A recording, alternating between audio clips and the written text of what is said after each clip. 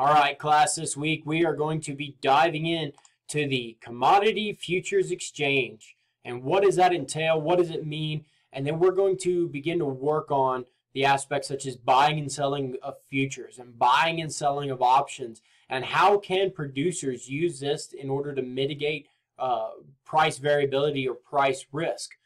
And this can get to be a fairly complicated topic in a relatively quick hurry. So we're going to go ahead and start with the beginning, and we're going to start by talking about exactly what is the Commodity Futures Exchange. Well, very simply, it is a marketplace for persons that are interested in buying and selling of commodities. The Commodities Futures Exchange, down to its bare bones, is basically people that are interested in buying and selling of commodities are going to be buying and selling commodity contracts. Now, this information, it's based on information from today and perceived prices in the futures. So we get into talking about futures contracts. And what that is people are buying contracts, buying and selling commodities at a futures price. And it's based off of those perceptions of those future prices, and it's also based off of information today. So if we look at the Commodity Futures Exchange, specifically we're going to talk about the Chicago Board of Trade here in a little bit. Those prices that are going to be listed on the Chicago Board of Trade, those prices are actually futures prices. Those are prices that people are perceiving that the future price will be, and that's what they're expecting it to be, and they're often using information from today to find that. So why would we ever engage in a commodities futures exchange? Why would we ever buy a futures contract or an option contract? Well, it's for one of two reasons. One, we're going to try and make a profit. And the other reason is we're going to try and reduce risk. So what we're trying to do is maybe a producer that wants to reduce their price risk, they're going to engage in a futures contract in order to try and transfer that price risk to somebody that's willing to take on that risk in order to make a profit. And we'll get into this a lot more later on, but those are the two reasons that somebody would ever get into this Commodity Futures Exchange, is to either make a profit or to reduce that price risk. So where does this come from? Why do we even have a Commodity Futures Exchange? Well, it's from one of two things. It's from parties that are wanting to guard against price movement, so they're wanting to reduce that price risk, or it came from people or parties that are wanting to assume that risk in order to make a buck. Those are that are trying to make a profit. So there's two groups of people here, and how they interact is why that's where this Commodity Futures Exchange developed from. So let's go back and look at the history real quick. Actually, the Commodity Futures Exchange dates back to ancient Rome. Its origins begin there. And the reason that it dates back to ancient Rome, or some of the reasons that this even got started up then, is a lot of the same reasons that we use it now. What we were seeing back then is that the producers, they wanted to get paid immediately upon harvest. So they would go and store it, and they were trying to get the local merchants to buy it from them immediately to where they didn't have to worry about the price variability throughout the year. They got paid right then and there. Now, here's the downside of that. Those merchants then that buy it, if they even buy it, they're having to store that commodity, and they're the ones that are having to deal with the price risk. And they didn't necessarily want to do that. So you've got the producers that are wanting to get paid sooner, and on the other side, you've got the merchants that are worried about that price risk even as far back as ancient Rome. So this is where the commodity futures kind of got its start in a sense. Now let's look at the U.S. history. So Commodity Futures Exchange in the U.S. has its origins in Chicago in about the mid-1800s for a lot of the same reasons that they experienced in ancient Rome. In the 1800s, the producers wanted immediate payment for their goods. So in agriculture, a lot of our agricultural products are produced one time a year. So the producers, they want to receive immediate payment for it. Even though they may sell it at harvest, it's not going to actually be used up until later on, but they want that immediate payment. So guess what? For the producers to receive immediate payment, that means that the merchants must buy it. So these merchants are then stuck with this commodity for a long period of time. So a lot of times 9 to 10 months, if not closer on to 12 months. What can happen to prices in that 9 to 12 month period, or even 1 week from now? What can happen to prices? Prices could go up, they could go down. So these merchants, they get stuck with that commodity and they're dealing with the price risk. So what are these merchants trying to do?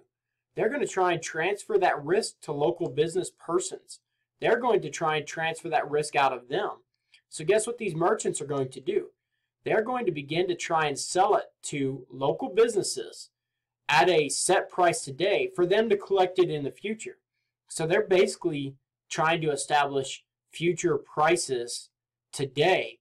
And that way the merchants have a set price. And the producers got paid. The merchants have a set price that they're going to sell it at in a future time. So they're trying to set future prices today, which is basically what the Commodity Futures Exchange came from. We are going to establish future prices, and these are perceptions of future prices based on information today.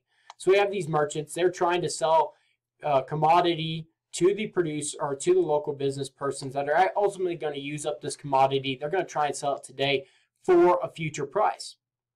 So then the CBOT, the Chicago Board of Trade, which is a large agricultural commodity futures exchange here in the United States, it was the first in the United States for agriculture. It formed back in 1865. Whenever they formed, they allowed it created this open trading. It created this public information. It also helped establish quality and transaction size to become standardized. And these are still the same things that are going on today. We still have open trading, public information, this quality and transaction size that are now standardized. And it allowed us to do a lot of these things that they're still going on still today. So what's the purpose of the Chicago Board of Trade the purpose of these commodity futures exchange besides just price risk? Well, it also serves as a price discovery system, and it allows for information for market clearing prices based on expectations. It's allowing people to help clear the market and sell goods sooner and come up with these future prices based off of these expectations.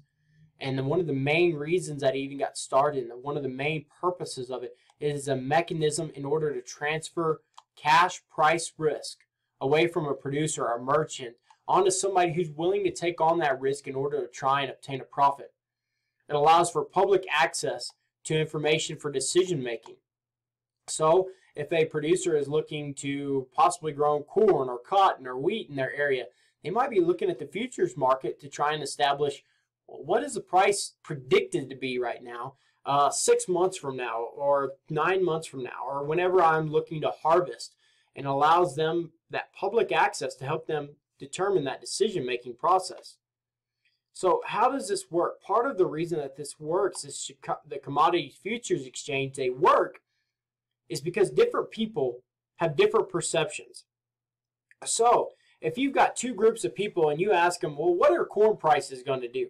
You've got one group that says, oh, we believe corn prices are going to go up. And there might be another group that says corn prices we think are going to go down. So these different people have different opinions, and they interact with each other to form the supply and demand equilibrium. Now, this new information, we might have new information that's coming in all the time that helps add to that price discovery and that supply and demand equilibrium. So let's think about it this way. If you have somebody that thinks that the prices are going to go up, then they're willing to buy today. And if you've got somebody else that thinks prices are going to go down, we have two different people with two different opposing views. One person thinks prices are going to go up. One person thinks that prices are going to go down. Well, what if the person that thinks prices are going to go up is willing to buy this commodity from the person that thinks the prices are going to go down? So now you've got these two opposing people, or two opposing opinions. They buy and sell to each other, and whenever they buy and sell to each other, they're helping to establish that supply and demand equilibrium and establish that price. Now, here's the thing about it. Are the prices going to go up, down, or stay the same in that previous example? We don't know. We don't know if they're going to go up. But if they go up, well, the person who bought is going to gain, and the person who sold essentially is going to lose. So Some will gain and some will lose. And just for those of y'all that are music enthusiasts, some are born to sing the blues. But we have some will gain and some will lose in virtually every transaction of the Commodity Futures Exchange.